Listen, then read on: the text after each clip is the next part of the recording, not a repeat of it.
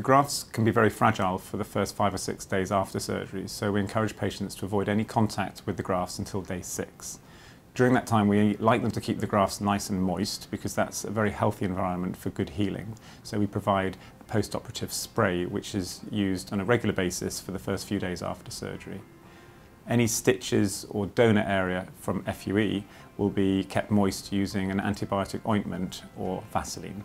Patients are invited to come and see us the day after surgery so that we can demonstrate a post-operative hair wash and they can learn then how to look after the hair for themselves.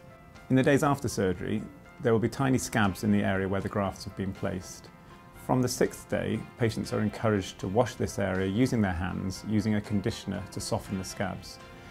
Then these scabs should have disappeared by about day 10, so that patients who have a career maybe where they are in front of clients will be able to relax and know that there's very little evidence of the surgery having been performed. The hairs that we transplant will generally shed between 1 and 4 weeks after surgery. We're very keen to reassure patients that this is a totally normal process. We encourage patients to use a soft memory foam neck pillow so that they can keep their head in a nice, safe, neutral position in the first 3 or 4 days after surgery. And this reduces the risk of them rubbing their grafts on the pillow at home.